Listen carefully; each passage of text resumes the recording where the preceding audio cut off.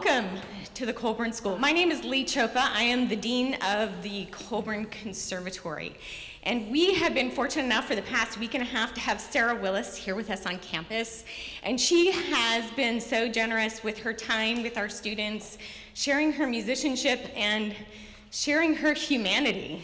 And you're going to hear some master teaching tonight with Sarah and with Andrew Bain, who is our faculty member. I hope you all enjoy hanging out.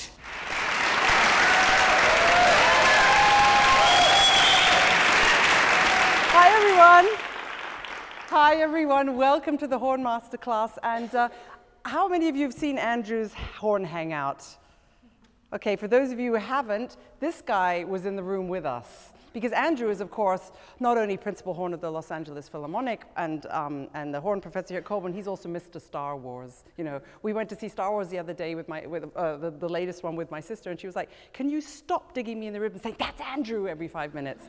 So welcome to all of you in the room, and a huge welcome to you guys online. Really, we've been amazed. The chat has been so busy. So who have we got first? We have Colette Torres, who is a third year with you. I met Colette in Japan, in Sapporo, at the Pacific Music Festival last summer. Let's start with Colette Torres.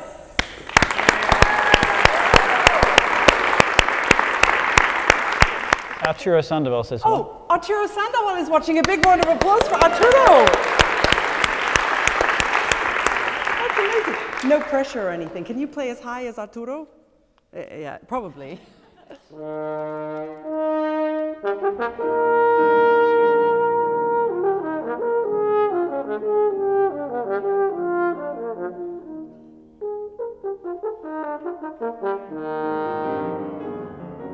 To come out here and start the masterclass is really a very brave thing to do. And the thing with us horn players is we come out, we're all sort of warming up backstage, and we come out here and we bow, and the first thing that tends to leave us is our air.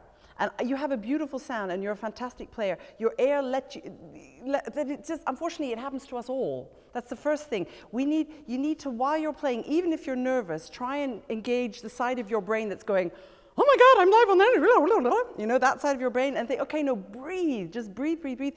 And in this whole first page, you want to empty as much air through the horn as you can. Well, oh, we could have you, wait, come here. Blow him down. Now a bit further away. Ready? Yeah, a bit more, bit more. There we go. Play me just that first note again. Bomb. There you go. And I want exactly that. It's a difference between, I'm hearing a little bit, I'm hearing a little bit, and I want to hear, oh. But just, can I get, yeah, please. Sing it. Oh. Yeah. Da, da, da, da, da, da, da, da. That's great. So how you cope with nerves? That's another masterclass, right? How do you cope with nerves, Andrew? I actually do a lot of work with, I'm sure a lot of people in the internet land and also here have worked with Don Green or have worked with his books. And for probably 15 or more years I've been working with his stuff. I have a centering process that I use. I've seen this. I've sat next to Andrew many times, and I've just before the conductor comes on, I've looked over to say something about the weather or the audience, and Andrew's going, so I know to leave him alone at that moment. But, Bob. You know, Bob. Bob? Oh yeah, Bob. Tell them about Bob. Well, my left brain is Bob. So when my left brain starts talking to me, I say, "G'day, Bob. How's it going? You can just sit over here, and I'll get back to you at the end of the concert." That's Andrew's Bob. We can Bob, call him yeah. Bob. Oh God. Bob the Stormtrooper. I think now we have someone backstage. We have Jenny. No, we don't. We have Alison, who is Jenny's student from Chapman University. Jenny.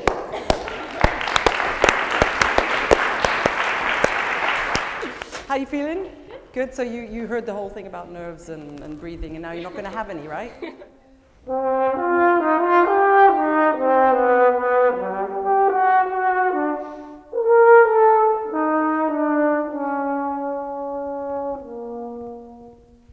It's a really cool piece.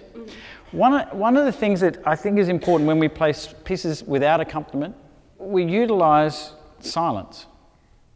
Silence is a really important thing in music, and particularly in a piece we get the feeling when we're playing on the stage on our own that we have to keep going.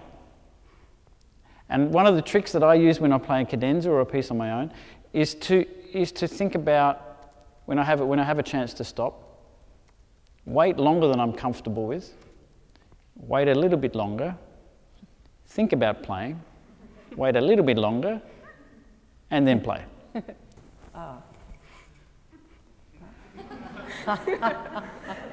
What I want to think is, okay, first thing I'm doing is I'm nervous. So my trigger for when I'm nervous, I want to think, okay, I have a feeling here that I want to make sure that I create. And that feeling will make me breathe well. Right? We can sort of create that feeling by just breathing through the straw. So I want you to suck as much air as you can, as quickly as you can through the straw. It's a lot of body work going on, yeah? And I felt you breathing in, but I didn't really, it wasn't enough. So this is a really good trick. Try it again. I'm going to yeah, that's it. And I want to push against my hands. No, not so much. Shoulders shouldn't go up. There we go. All right, she's ready. The thing with the straw is it gives you a little bit of resistance, something to pull against. And it's like my trigger to remind me of how I want to breathe. Because it's easy, even at our level, sometimes if you get nervous, you forget. Things shrink down. And so it's just good, and at the start of every day, I try and just remember what it feels like. Okay, how about some low horn? You guys ready for some low horn? Maxwell Paulus from UCLA. Come on in. Hi, come on in.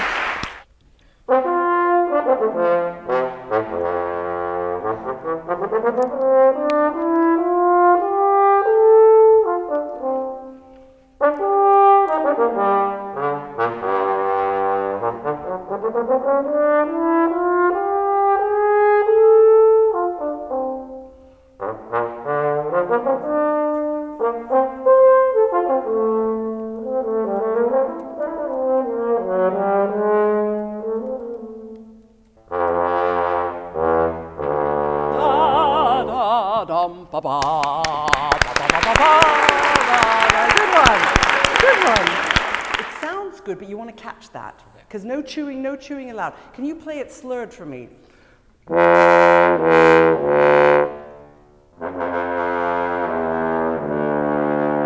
Let's play it together. And another thing with the bagatelle, I would not play this too long.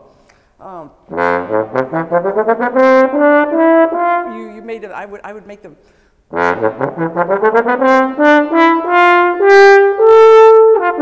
Because there's two legatos on there, on those notes anyway. This is a perfect example of when we're practicing, it's really important that you give yourself the permission to experiment with things.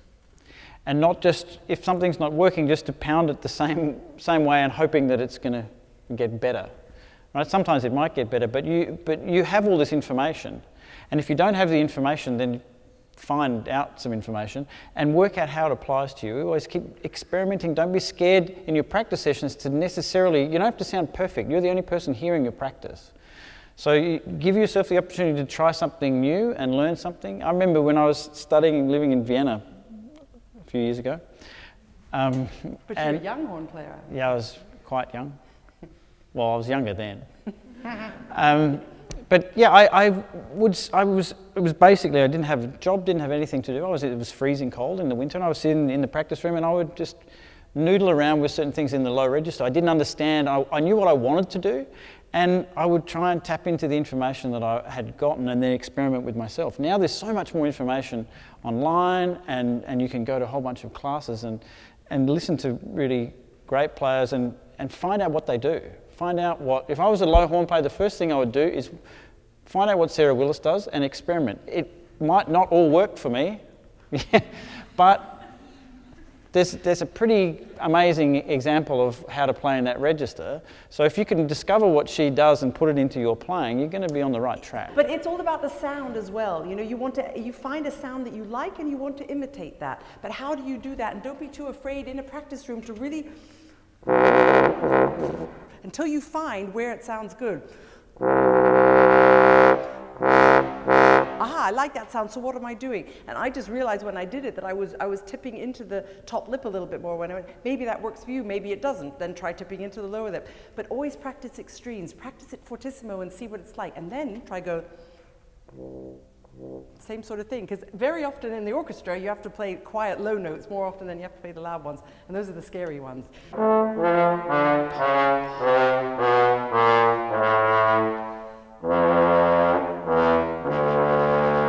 right, there we go. Thank you. Good one. Feel good? We like to play where we sound good in. I mean, we all do, and every day, no matter what you practice, you should always practice something you sound great in and you love to play. Because why do we all play the horn? Because we love the sound, wouldn't you agree? That's what we love the most about the horn. So every day, even if you're going through really difficult stuff and you're really modern pieces or whatever, play something you love and sounds beautiful. But push yourself the rest of the time. Honesty is a good policy, Sarah. It is. Be honest with your deficiencies. Yes. Who have we got? Oh, we've got Annie's student, Jasmine. Say hi to Bob. These are useful.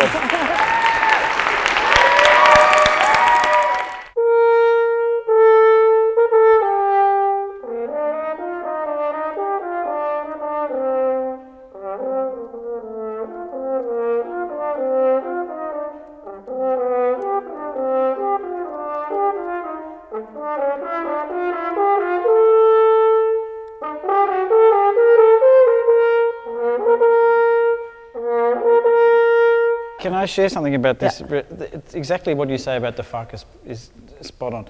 From someone who doesn't have a great low register at all, rubbish. Maybe you'll believe me more than someone who has the most amazing low register in the world. Okay, 2 beers.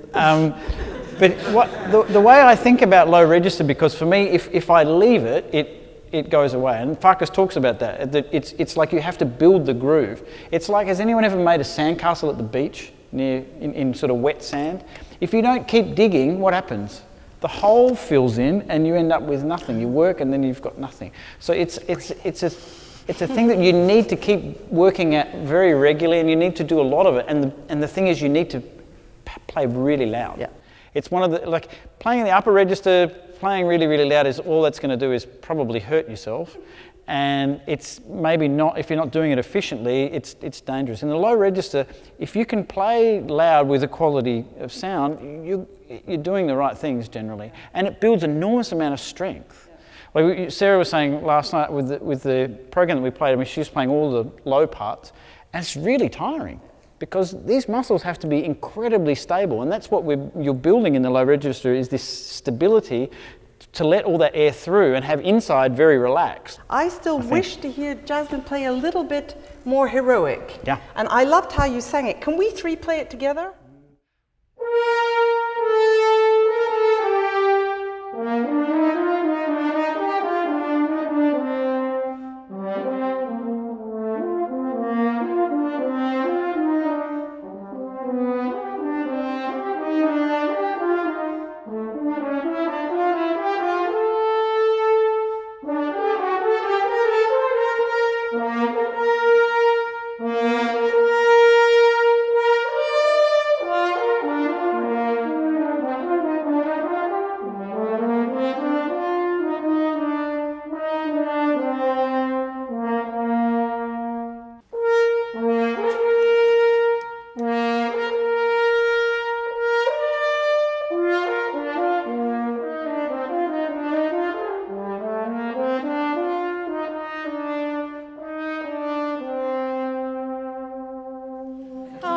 La la.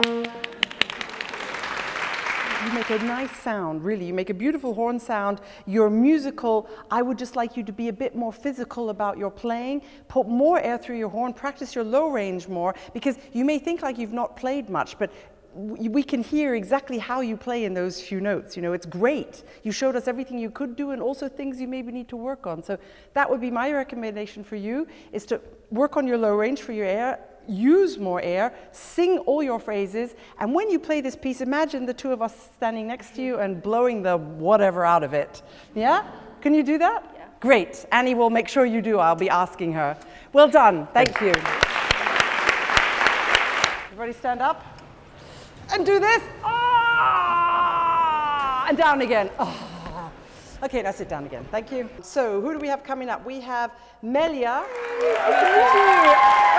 listen to that. You won already. Now, Melia just said, I asked if she'd like a chair because in American auditions, you usually, or even wherever, everything, you sit doing your excerpts. You don't sit in Germany when you do an audition. If you ever go for an audition in Germany, don't ask for a chair.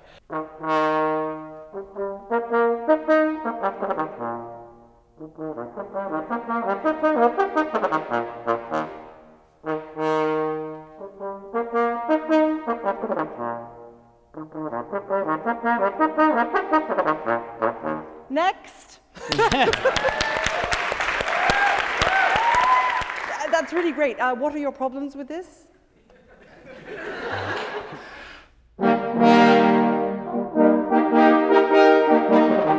Now you see how difficult it is to hear that dum taka dum dum, and the conductors always want to hear that, and in an audition we want to hear that as well. So it's okay to play it dum taka dum dum.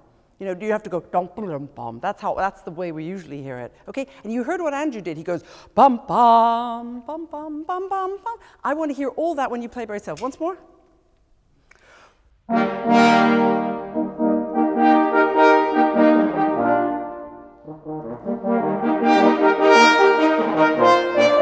It was really, really good. Well done, Melia. Really, really enjoyed it.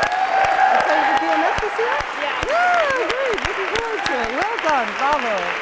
That excerpt is probably just about the only excerpt that is on every audition. High, low, middle. It's on first horn auditions, it's on second horn, third horn. Every audition you'll play Shostakovich 5. So it's one of those excerpts that it shows, you probably never win an audition playing that excerpt, but you certainly can get kicked out of, normally it'll be on the first round, you'll get kicked out of the first round if you can't play it. So last one we have Kimberly. Welcome. Hi.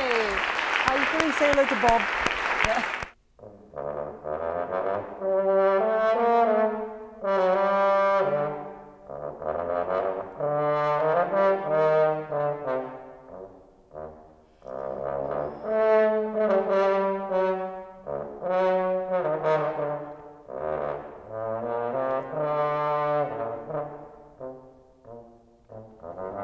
I don't want you to chew those notes.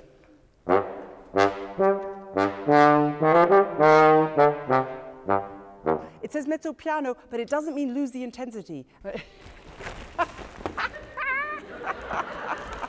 Sorry, it's getting late at night. Everyone's getting very silly. Have you danced a lot of tango in your life?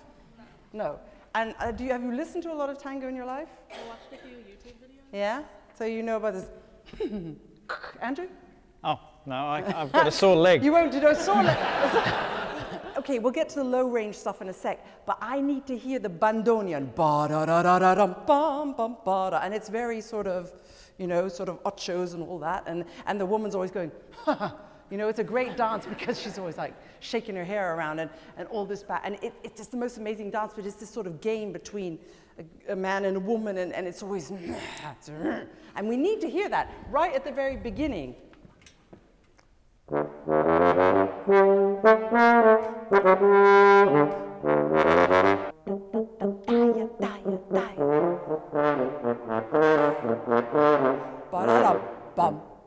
you going to dance? Well, no, there's a request. Ah, what's the request?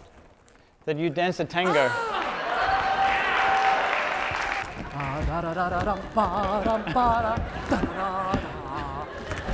I'm really grateful for this chance to be here. We are very grateful to have you. Yeah, thank you. I'm grateful. Aren't to we, be here. everybody? Yes.